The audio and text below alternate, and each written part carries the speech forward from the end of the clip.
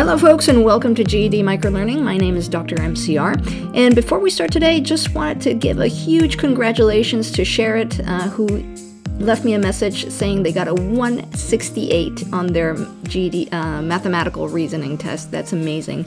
Congratulations to you.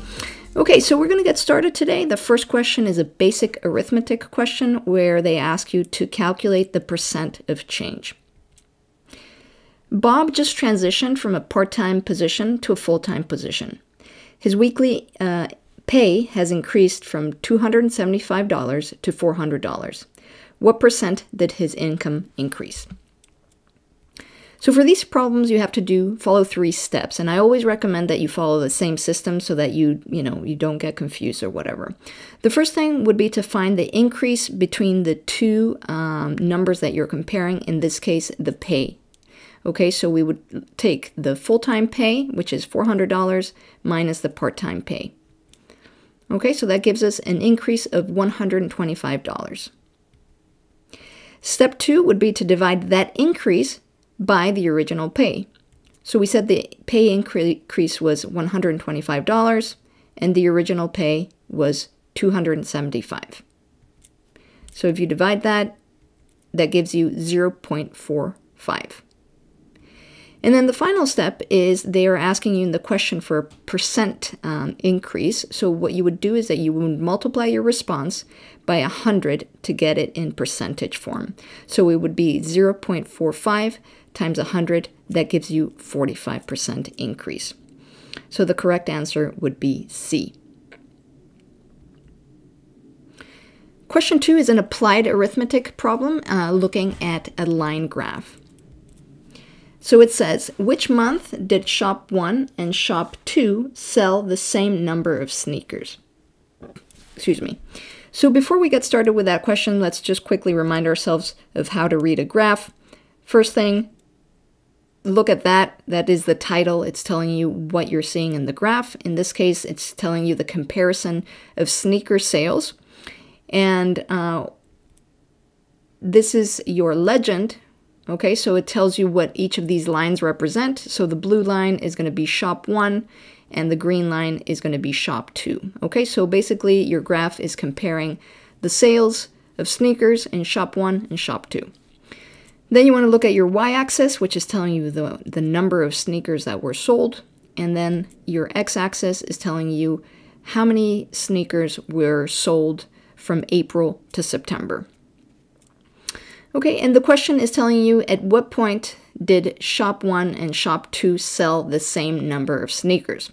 So what you would look at is where the lines intersect, okay, which is at May. Okay, so this is at the point at which both shops were selling the same number of sneakers. You can see that shop 1 kind of ended up doing much better, right? So they started kind of low-key in April, but they really kicked it out of the ballpark in September, whereas shop 2, the green line, started off well, but then they kind of went downhill as the year progressed. Okay, so the correct answer would be B. Question 3 is an algebra question, and it looks at how to factor a quadratic equation. So this is an expression that is a little bit more simple than what you usually get, but we have to start somewhere. So let's start with factoring this expression, 20x squared plus 4x. So what you would do here is, first of all, find the term that divides by both numbers. So if you take your 20x squared and you divide it by 4x, that gives you 5x. And if you take 4x and you divide it by 4x, that gives you 1. Okay, so 4x is the term that divides by both numbers. And then what you want to do is you want to factor out that 4x, okay, which we have here.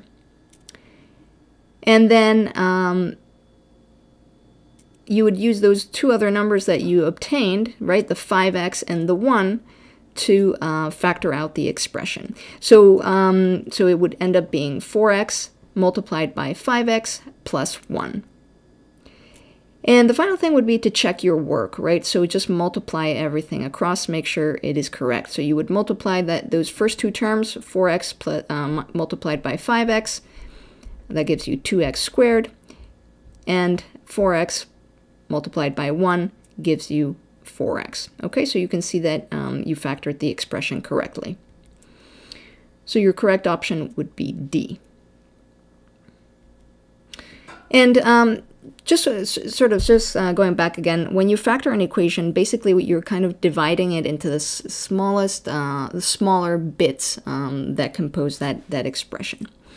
Okay, question 4 is a geometry question where they ask you to find the surface area of a cone. Sam is making cone-shaped birthday party hats for his 50th party. Each cone has a circumference of 14 pi centimeters and has a slant height of 5 centimeters. He will be making 40 hats. What is the total surface area in squared centimeters of half of these hats? Okay, so this might look a little bit intimidating, and you will have to use one of the formulas that they give you in the formula sheet. So before we get started with this problem, let's remind ourselves of the anatomy of a cone. So when you look at a cone, it essentially consists of two parts. A body, which is that part in white, which is the curved part, and then the base, which is in blue. So if you were to calculate the surface area of a cone, you would take the base, plus the body. So in this case, the base is equal to pi r squared, and the body is pi r multiplied by the slant height, or s. Okay, so we are talking about party hats, and the thing with party hats, right, so we said the surface area equals base plus body, but the thing with party hats is that they don't have a base. Okay, so you can immediately, for this question, eliminate the base from your equation. So you're going to be working with this more simple equation, which simply says the surface area of this cone without a base, okay, because that's what a party hat is going to be pi multiplied by the radius multiplied by the slant height. All right. So let's go back to our question. We said that is our formula. Surface area is equal to pi r multiplied by s. And let's look at the question. So in the question, they give us the circumference, which is 14 pi. They give us the slant height, which is 5. And then we know that pi is approximately 3.14. So with this information, you cannot plug it in directly into your equation. You have to do another step beforehand, and that step is to find the radius. So if you remember, they told us the circumference is 14 pi, and if you remember, the circumference is equal to pi multiplied by the diameter, or 2 multiplied by pi multiplied by the radius. So that's the equation that we are going to use because we want to find the radius. So if you plug your numbers in, we know that the circumference we said was 14 pi, and then that's going to equal 2 pi multiplied by the radius, which is what we want to find out. Okay, so we just solve for this algebra equation. So on the right side, you would want to get rid of that 2 pi. So you would divide by 2 pi on both sides. That allows you to cancel that 2 pi on the right out, okay? And then your radius is simply going to be 7 centimeters now. All right, so now you have all the information that you need. And all you do is that you're going to plug those numbers into your equation. So your surface area is going to be pi multiplied by the radius, which we said was 7, multiplied by the slant height, which was 5. That gives you 35 pi. But you haven't finished yet because the question asks you, what is the total surface area of half of the hats? So we have 40 hats in total, so half of the hats would be 20. All you have to do now is just multiply that 35 pi by 20. And that gives you 700 pi. So if you look at the answers, the correct answer would be B. The final question is also a geometry question, and it's a Pythagorean theorem word problem. So I've covered this in another video more extensively. I'll leave a card up on the top right if you want to review that. It says, Jill travels 15 miles south and 10 miles west to get to work each morning. Find the shortest distance she can travel to get to work. So that's Jill. She's a Viking. And they tell us that she travels 15 miles south and then 10 miles west. And what they're asking is the shortest route or distance to get to work, which would be this other side. And notice that they're giving you a right angle triangle. Okay, so this is, as I said, it's a question that involves the Pythagorean theorem, which is a squared plus b squared is equal to c squared. So in the question, they're already giving us the value of the two sides, the two shorter sides of the triangle, which are a and b.